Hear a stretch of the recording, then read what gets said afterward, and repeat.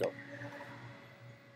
Hey everybody, Mike Miller, Herald Times, joined by columnist Jeremy Price, coming to you from Assembly Hall. It feels like almost every scoop talk we've done down the stretch here, at least this month, it feels like we've come from a different vantage point.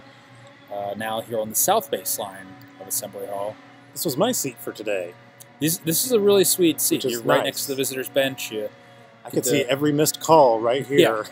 And there were a lot of them. Yeah. Again. Well, both sides. Yes. To be clear, I'm not taking sides here. I'm just generally saying I am against the refereeing in college basketball. It's not good. It's not good at all. Anyway, those who were here, and there were a lot of them who were here today. Actually, a really impressive crowd, just given the NIT and given it's Saturday afternoon, a lot of other things going on both here in Bloomington and around the state. Big crowd was on hand here to see Indiana's 63-60 win over Arkansas here in the second round of the NIT. IU does it again. Not a pretty game of basketball per se. It's funny. I in the visitors' locker room. They had written on the whiteboard "street fight," and it certainly looked the part for large stretches of this. Indiana had some troubles. Especially that last 6-7 minutes. Oh yeah, no. I don't think there was a single field goal in the final 5 minutes. No. Arkansas went darn near 7 minutes, I think, without a field goal, if I'm correct. Mm-hmm. Yeah, it was definitely ugly basketball. Certainly, IU had some struggles solving the press that Arkansas is so known for with Mike Anderson. But once again, you got the best possible version of Devontae Green to kind of make up for what you lost with Romeo Langford. You had some other guys filling in here and there. I thought Rob Finney was really good, obviously, with his ability to really settle Indiana down and figure out the press as the game wore on. Juwan Morgan was Juwan Morgan. But really, we're back to talking about Devontae Green because I think it's just kind of become clear here in this month as Indiana now pushes for an NIT title. If they're able to accomplish that, it's going to be because of Devontae Green. Yeah, I mean it's the Renaissance story of the season, really. Incredible. Devontae Green. I mean, I even tweeted this today. That 6 weeks ago, Indiana fans were like, "I hope Devontae Green will transfer." Right now, everybody's changed that tune to Devontae better not transfer because if he does, who's going to score? Next year? So it's quite a change, and it's one of those things that this is kind of the Devontae Green we thought we could get coming into this season. I don't know if we thought he'd be this productive necessarily in terms of points, but we thought there was the potential there to do that, and obviously he was hurt early in the year. Had the groin injury? Yes. Yeah, I can't even keep track of all the injuries this team has had at this point. Had the groin injury early in the year, missed some games, comes back, then has the suspension for 3 games in late January, early February, and all of a sudden here, Indiana's won 6 of the last 7, and Archie Miller basically said, we might not have won any of those games without Devontae Green, and I think that's fair. I mean, he has been the difference maker for this team. No, absolutely. I mean, you look at the past 6 games, he's averaging 16 points. He's shooting 55% from 3.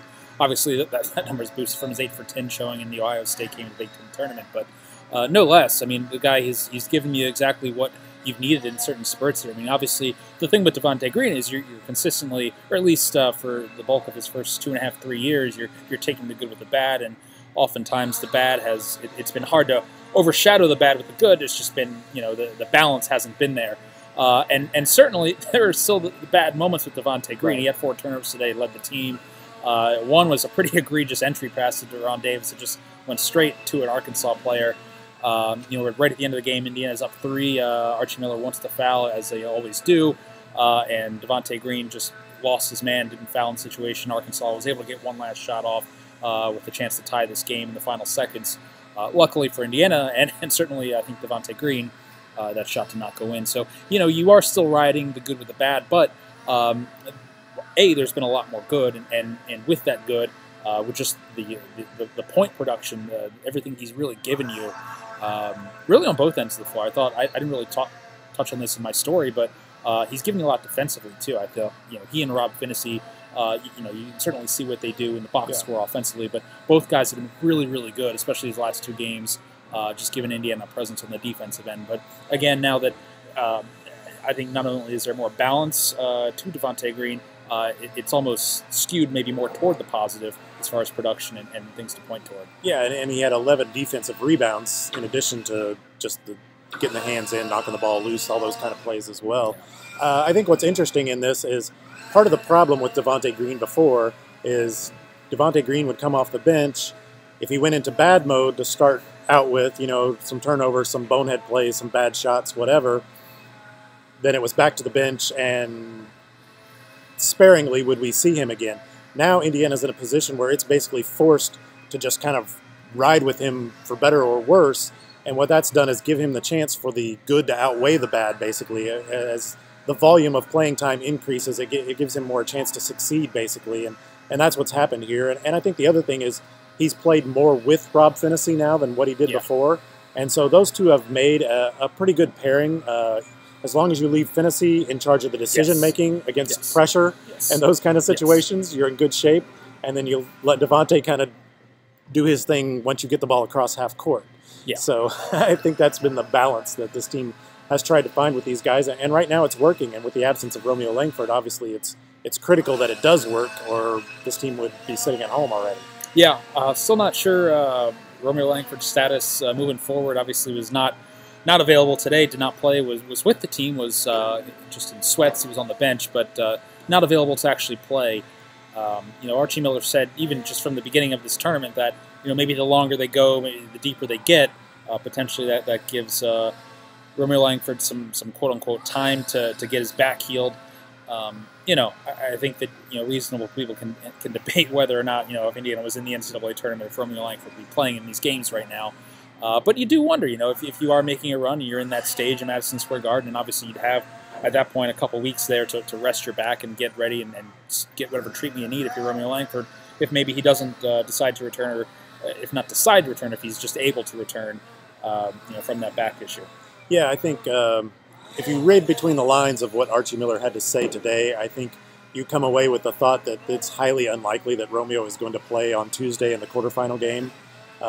It would only be if they get to New York, which would give him basically another week and a half, because the semifinals aren't until April 2nd. So that would give him some time to potentially get healthy enough to play. Archie said, well, hopefully we can get him back, and if he's able to go, he'll go. But my read on that was basically it's highly unlikely he's going to be ready to go by Tuesday. And I think part of that is, like you said, maybe if this was an NCAA tournament and there was really something more on the line, I think in this situation they want to make sure, and probably Romeo wants to make sure, that he's fully healthy if he's going to go back out there. You don't want to go back out there, trying to work around a bad back or whatever, and then you tweak something else or whatever the case may be. So anyway, I think the team we've seen, the first two games of the NIT is the team we're going to see on Tuesday. And this team is not bad. It's certainly not without its flaws, but you're getting energy from guys like Devontae Green with his scoring production. Heck, even Deron Davis is jumping on the floor for loose balls. It's a team that's engaged right now, which I think is definitely positive to see. Just kind of given, I hate to belabor this NCAA tournament disappointment thing, but it was a very real thing for this team that right or wrong, definitely believed it was a tournament team, tournament caliber, and felt deflated, crestfallen on Sunday evening when it saw it was not in the tournament everyone cares about. But actually getting to this point, Archie Miller said it himself that once you get a couple games into the NIT, and I think anyone who watches basketball or even pays even cursory attention to the NIT knows, these first few games, these first couple rounds, it's more about desire often than it is about talent. And once you get those first couple wins, and then you get locked in, and you start to see, well, all right, we're a win away from going to Madison Square Garden, and we're in a tournament we can win and bring home a trophy. It's not the trophy anyone starts the year wanting to claim, but it's a trophy nonetheless. And I do think that that's a positive takeaway from this team so far, that they're engaged, that they have kind of come to terms with where they are and reckoned with reality in the sense that they're in it to win it. They're here, and you're seeing guys like Deron Davis is jumping on the floor for loose balls. Zach McRoberts is not anywhere near full health, but playing through his own injuries, wanting to make the most of the end of his career. And you're just seeing a lot of, I just think, engagement, energy. I want to say the word urgency, although we're still seeing a team that's consistently tentative at times in games. But I do think that the buy-in is there. For as ugly as this game was at times today, they played hard. Both teams played hard, so I think you got to like that. Yeah, I think the word Deron used post-game when I was talking to him was just competing, basically. And down the stretch in the first half, I think Arkansas scored 3 points over the final 6+ minutes of the first half. They didn't score a field goal almost 7 minutes of the second half. And, he basically ascribed that to this team just, being willing to compete.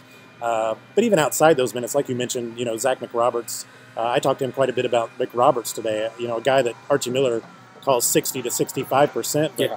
McRoberts makes a difference. He only played 10 minutes and 22 seconds, but he was a plus 12, highest of anybody that saw the floor today. Davis was second at plus 10.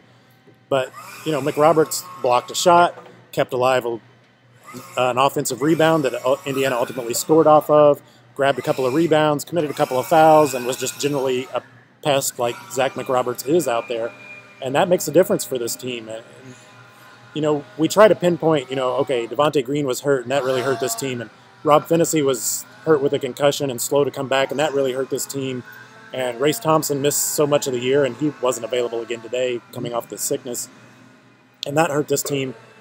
Add McRoberts to that list. Obviously, he missed some games early in the year with the back, then he missed some games with the foot. He's still not healthy. I mean, you combine all those things, it's not difficult to see where this team has had trouble kind of coming together. But, one stat I ran across just looking it up because I was curious today, this was the 13th game that Indiana's played decided by one possession or in overtime. Mm-hmm. When Zach McRoberts has played double-digit minutes in those games, Indiana's 5-2. So, there's just little things like that makes such a difference for this team.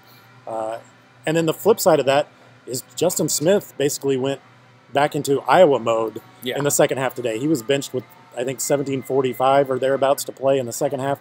Didn't play again until the final minute when Archie put him into just for defensive purposes, basically. And so this team is actually at the point where at least I think Archie Miller has some options to pull guys in, pull guys out, play with some different lineups, kind of ride the hot hand if it's there. Evan Fitzner has been, I wouldn't say spectacular down the stretch of this season, but he's given this team something here and there. He's made a shot here or there. He's grabbed a rebound, had an offensive putback. Really athletic player. So, this team has found different contributions from different guys in different ways, and it just comes down to being willing and having the desire to compete, and that's what's gotten them through these first couple of games. Yep. Arkansas gave Indiana its first loss of the year back on November 18th, and close one again here today. Another one went right down the wire. Indiana survived this one, was not willing to let Arkansas give them its last loss of the season. So Indiana plays on. We do know that the next game will be on Tuesday night here at Assembly Hall. As of right now, we do not know the opponent. It'll be either Wichita State or Clemson. Also waiting on a time. It'll be either 7 or 9 o'clock. Believe it'll be on ESPN. One of the ESPNs. One of the ESPNs. Yeah. So it'll be on. You'll be able to see it if you want. But yeah, we will await. We'll see. But right now, this is a team that has again kind of come to terms with where it is in the postseason and is doing what it can to see that the season continues on. So, and like the team, we'll show up here one more time. One more time. That's it. All right. See you guys.